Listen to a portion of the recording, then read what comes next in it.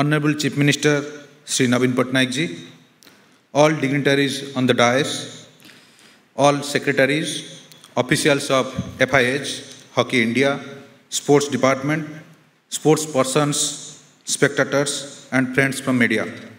I wonder how many here know that India is the only country in the world that is going to host the prestigious Hockey Men's World Cup for the 4th time. And this time, not just one, but at 2 venues in Odisha, Bhubaneswar and Rourkela. It is a matter of great pride for India and Indian hockey fans all over the world. With this, the legacy of hockey in India continues. From producing some of the finest Olympians to hosting some of the finest hockey events, India has set itself apart. And in this journey of hockey, Odisha, along with FIH and Hockey India, has set a global benchmark in hosting several international hockey events, remarkable amongst them being the Hockey Men's World Cup in 2018. It left a lasting impression of fans and players alike. Accolades came pouring in from all quarters.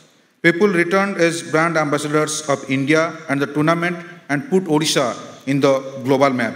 And now that India is going to host the marquee World Cup in few months from now, I can sense the excitement brewing amongst all gathered here and the global hockey fraternity.